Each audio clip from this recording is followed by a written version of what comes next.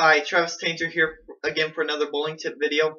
In this video, I will be demonstrating to you how to clean your bowling balls.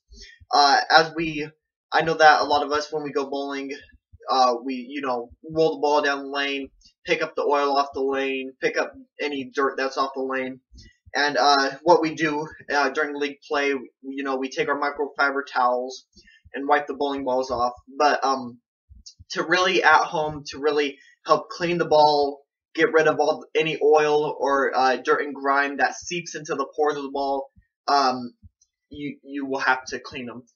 This is a safe formula that I found on multiple websites on the internet, where you simply mix half rubbing alcohol and half simple green cleaner together into a spray bottle like this. I found this at the dollar store.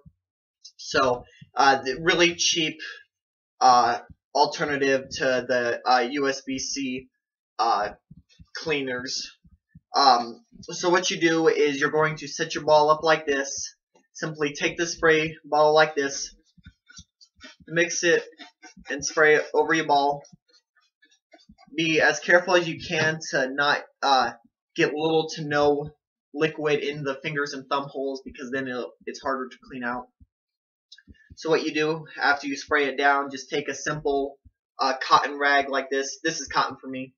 And then take it and wipe the surface off. Really scrub it to get all the dirt and grime off of it. Help rejuvenate the bowling ball itself to help perform better on the lanes. So just do this across the whole bowling ball. Whoops. And at first, when you do this, it's not going to be, it wouldn't be a sticky type feeling. It'd be more of a tacky type feeling, is what I describe it as. But then that's just at first, and then once the air gets to it and dries it off, then it'll be okay. Safe formula, like I said, cheap alternative to any USB-C products that they sell out there. So here you go.